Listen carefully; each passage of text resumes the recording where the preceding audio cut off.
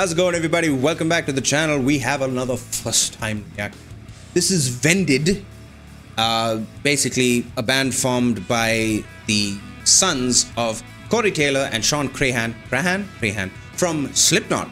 So Slipknot Jr. basically. But this is Dead to Me, and this is the official music video, but it's also a live performance. But I guess it's the official music over the live. Anyway, this is a first time reaction, so I'm really excited to get into this. I knew of VENDED, though I have not heard any of the music. So this is going to be my introduction to VENDED. Can I say VENDED any more times? VENDED is like to sell, right? Or sold, like vendor. Is that what it means?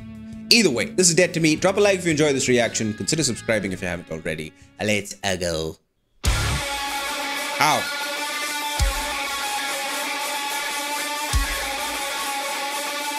Okay.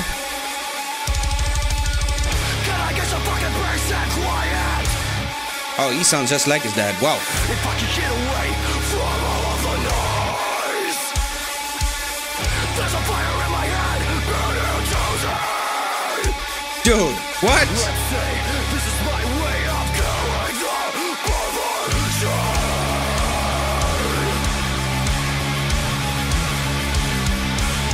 Ooh, come on.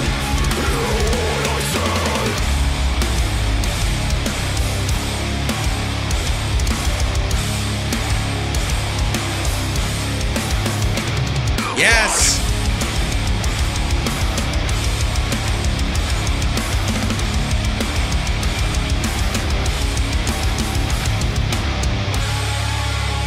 Ooh, leather. Is that a face tattoo? Holy shit. Here it comes, here it comes. I'm sorry, I was late, bidding, killing all your dreams. Now I'm just a comeback, stuck in a stutter. I'm not going up, motherfucker. It's resentment, a clean slate for the discontent. Yes. The only thing helping me through the time.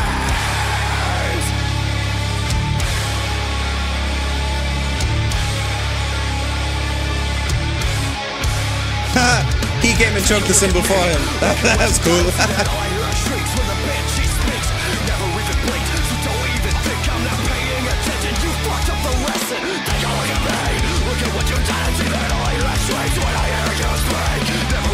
That's a sick tattoo right there.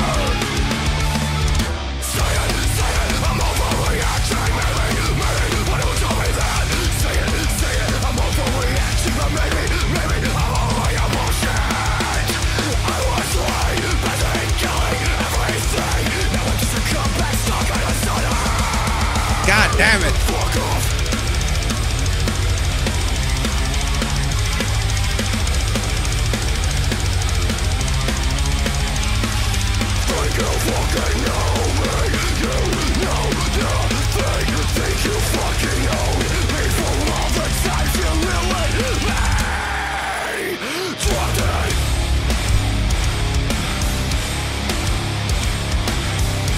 This is a great song. Holy shit. This is perfect, like perfect live music.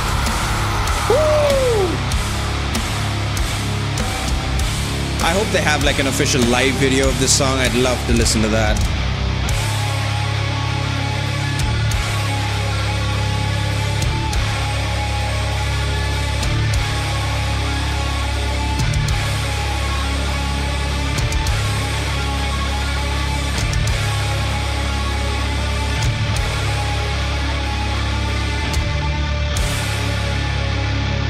So 1, 2, 3, 4, 5-piece band, right? 2 guitars, a bass, singer and a drummer. God damn, that was awesome. Good job. Holy shit. I mean, I guess it's to be expected that he would sound like Corey, but I'm saying like he sounds exactly like him. That is awesome. That is really cool. Okay, that was VENDED, Dead to Me. I'd love to jump into the lyrics and see what, I mean, Dead to Me, DED, like VENDED, Dead to Me. So I'm curious what the song's about, but let's dive in and see. Can I get some fucking peace and quiet? If I could get away from all the noise, relatable. There's a fire in my head, been here chosen. Let's say this is my way of killing the perversion. You heard what I said. Interesting. Okay. Here it comes. Here it comes. All right. Hey, sorry I was late. Busy killing all your traits. What? Now I'm just a comeback stuck in a stutter. Knock, knock, open up, motherfucker. Is resentment a clean slate for the discontent? Is resentment the only thing helping me through the torment? Yo, what are these lyrics? Okay. So he shows up at someone's door. Not literally, but I'm just, I guess he's like, I'm here now, right? Sorry I was late, busy killing all your traits. Now I'm just a comeback stuck in a stutter. Knock, knock, open up, motherfucker. Is resentment a clean slate for discontent? God damn, okay. Take a look at me, look at what you've done and see. That's all I hear are shrieks when the banshee speaks. Damn. That's not the correct spelling for banshee. It's S-H-E-E. Anyway, never even blinked. So don't even think I'm not paying attention. You fucked up the lesson. Take a look at me, look at what you've done and see that in my mind are shrieks when I hear you speak. Calling back to the banshee. You never really care, don't act like it's fair. So, okay, he's got a bone to pick with somebody, right? I mean, first verse is like, can I just get a break? Like, just shut the fuck up. Everybody shut the fuck up. I have a lot of noise in my head. I have this confusion and static and chaos and all these things. And I just need a break, right? And then, basically, verse 2, he's like, okay, I'm back. Sorry I was late. Busy killing all your traits.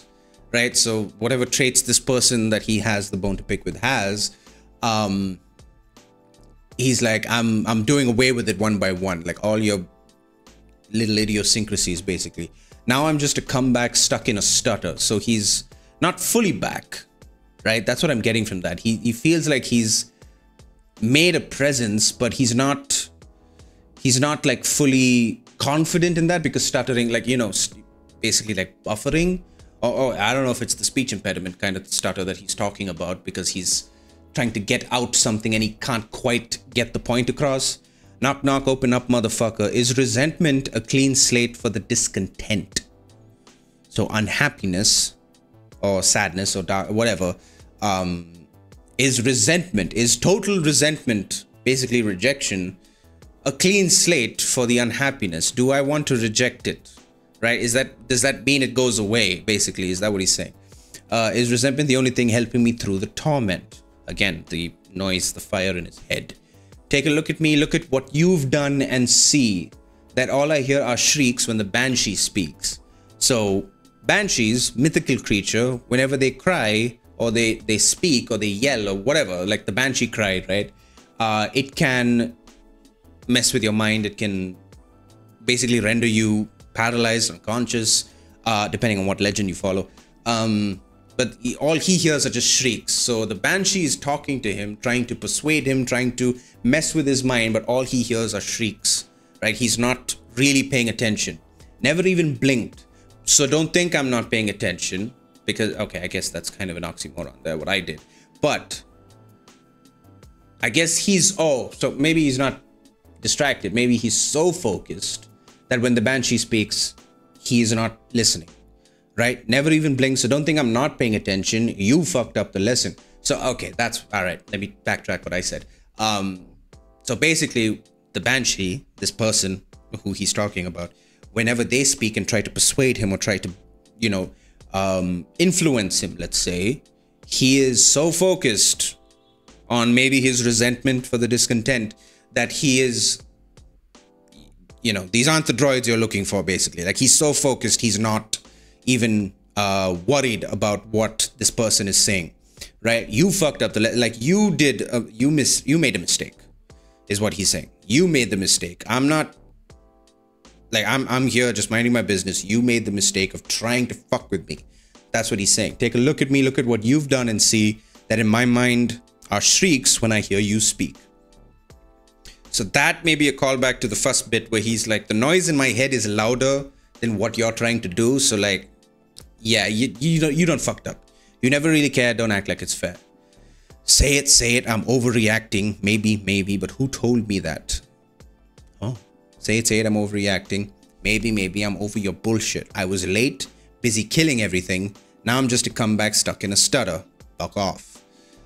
Think you fucking know me? You know nothing. Think you fucking own me for all the times you ruined me? Drop dead. Yeah. Yeah, it's a quite the song ender there. Just drop dead. So, okay. Maybe this is, whether it's against one person or maybe it's against, you know, his critics. Maybe he faced criticism for trying to, you know, do what his dad did, or maybe people were trying to compare him too much to what his dad did. I mean, hell, I even said he sounds just like his dad. Maybe that's something that would piss him off, right?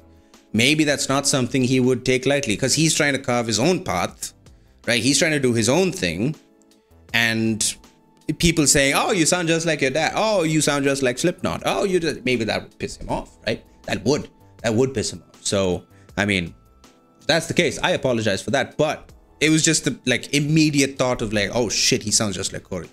But yes, he is trying to carve his own path. He is trying to do his own thing. And maybe the haters and the critics and all of that were trying to drown him out with all this criticism and hate.